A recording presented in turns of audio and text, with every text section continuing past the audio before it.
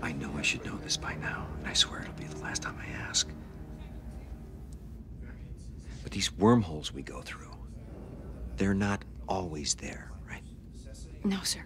They can only form between two open gates. What's with the worm part? The worm thing, I don't get that.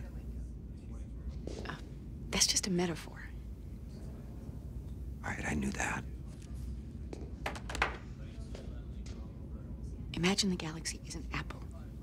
We burrow our way through the apple like a worm, crossing from one side to the other, instead of going around the outside. Okay.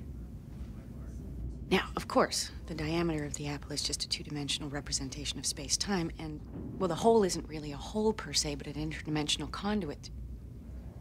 Colonel? Okay. I'll be all right.